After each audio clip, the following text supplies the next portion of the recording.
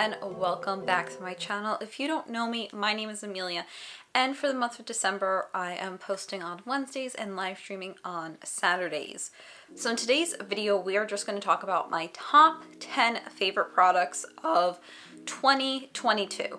I have beauty, home, and miscellaneous, and that's pretty much what my life consisted of. So yeah, let's just dive right into it. Obviously, number one, press-on nails. I think I've spoken about them in like any get ready with me or any products video or anything this past year, so you're probably sick of me talking about them, but I have to talk about them just one last time. I don't have any on currently because I am trying to find a good pair to wear for Christmas and I just haven't yet. But press-on nails, I think, like, not to be dramatic, but really saved my relationship with like getting my nails done. I don't particularly love going to the nail salon because it's just so time consuming and I don't find it to be relaxing at all. So when I just kind of randomly picked up a pair of the Kiss press-ons because my friend had suggested them, I was like, wait, this is kind of life-changing. And then from there, it's just evolved to me trying a ton of different brands and styles and whatever. So my favorite brands are Glamnetic and Static. I find that they wear the best. They feel the most like an acrylic nail. They're well priced, usually have sales, and also have really pretty designs. I don't know, anytime anyone's like, oh, I like your nails, I like the press-ons. Like, I feel like it's part of my life's mission to just like have everyone switch to press-on nails. It's way cheaper. I mean, the time and money that is spent at the nail salon can be saved in just wearing some press-on nails. If you love going to the nail salon, like, good on you. It was just never a relaxing experience for me. So next, I want to talk about the Huda Beauty Pastels Lilac Palette. So this isn't new. I think this is probably like 3, if not 4 years old, but I picked it up randomly on a Sephora sale at the beginning of this year because I just kind of wanted a purple eyeshadow. I had a purple eyeshadow when I was like in high school, beginning of college, and I thought it looked really pretty on my coloring, but it got old, and then, I don't know, we as a society like discontinued pretty shades of purple until this palette. If you have like coloring like mine, so I would say like I'm a neutral, cool winter, this palette is going to look so pretty on you. You can go super bold with some of the purples they have, and these glitters are really, really pretty. This is the one I have on today, and on my finger it looks really shiny and everything. Like, it just gives a little color, a little shine, a little glitter, but it is buildable. Same with the actual matte shadows. I usually will like throw one of these transition shades on in my crease on just like a regular day just to give some more depth to my eyes. But this has really been like the palette that I have been wearing for the past year. So if you see me on camera, see me in real life, and you're wondering what it is this palette. Number 3 is this little mitten. So this is from Skinnerall's Natural Skin Science. I had originally purchased this because it is, I'm getting the glitter all over this, it is a tanning fake tan remover mitt, and I needed to remove a bad tan I had. So it's like, yeah, let me pick this up. It works as that, but it works as an even better exfoliator. Like, just true skin exfoliator. This will make you so smooth. You can see the dead skin coming off, so it gives you a nice exfoliation without feeling like you're rubbing your skin raw or anything. But definitely pick this up. I just picked it up on Amazon. Anything that I can link to, I will link down below. And then the final like beauty product is my Revlon Hot Airbrush.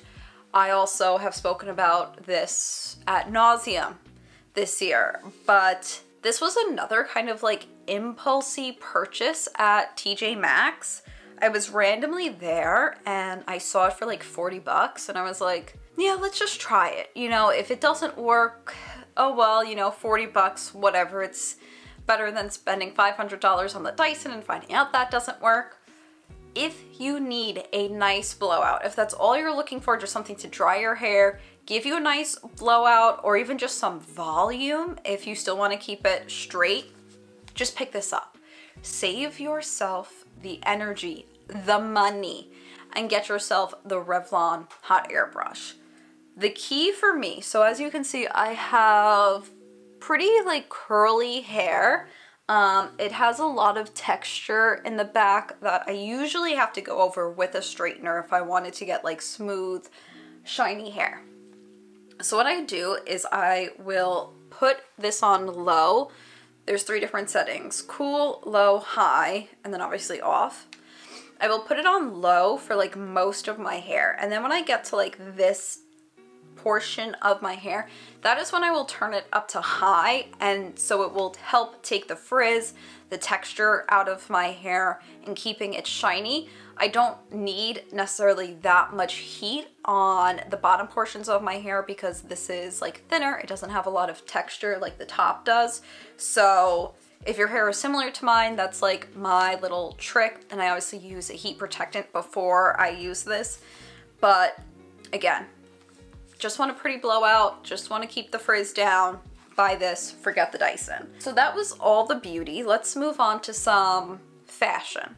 First, my UGG slippers. So I got these last year for Christmas and I did ask for them. Obviously I like the color pink, but these are great. These are not your regular typical old lady slippers. They have a little height to them. They have a cute strap and they keep your feet genuinely warm, give you a little height so you feel a little cute, sexy, hot while you're just walking around your house. They have a ton of different colors in this style. I think they even have a higher platform. I can't say enough good things about these. Like, I would have these in every color if I could. And I said this in my gift guide, I like them too because as a shorter person, just having a little height, it just makes you feel like a little dressed up throughout the day.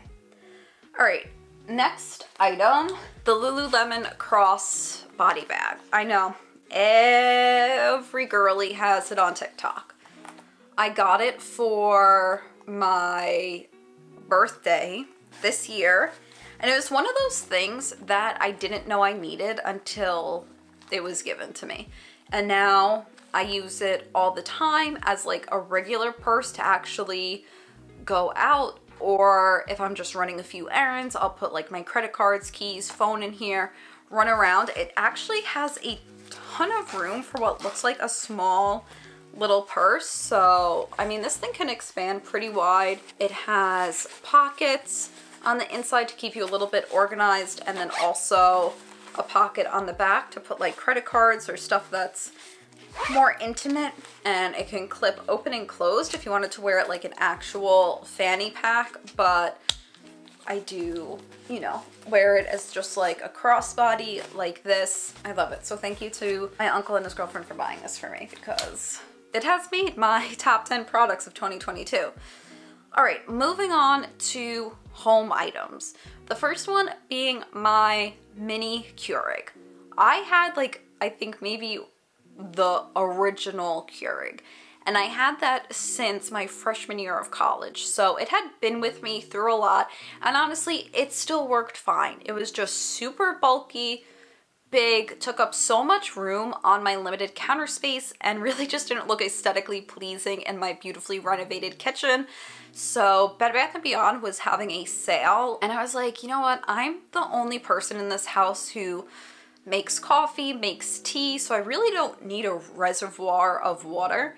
And I purchased it. It came in this beautiful blue color, and it's great. You know, it's just for myself. If you are just like a single person or the only person in your house who drinks hot drinks, I would definitely recommend this. I also found out the actual reservoir is detachable thanks to TikTok. So now instead of like me dumping water in and it spilling half out, I can just simply take it to my sink, put some water in it, and you're good to go. The next item is the air fryer. I purchased this air fryer for my boyfriend for Christmas because he really wanted one, but I wasn't too keen on the idea because, again, limited counter space, like we don't really eat fried food, so it doesn't really make sense. But I found one that was a toaster and dehydrator along with an air fryer. So we got rid of my old toaster oven because I usually make toast in the morning for breakfast and put this in. Lucky for me, I found it in the same color as my Keurig, which was just like meant to be, and it's amazing. Even if you don't like eat fried foods, so you're trying to like get away from eating fried foods, it just like cooks dinner for you. I particularly hate cooking dinner. It's, you know, I didn't understand it when I was little. Like, you know, you come home and the chicken's not defrosted and you want to throw the chicken out the window. Like, I get it now. It's a person who has to make dinner for themselves every single night. I get it. So having the air fryer cook things in like half the time that it would in a regular oven is amazing.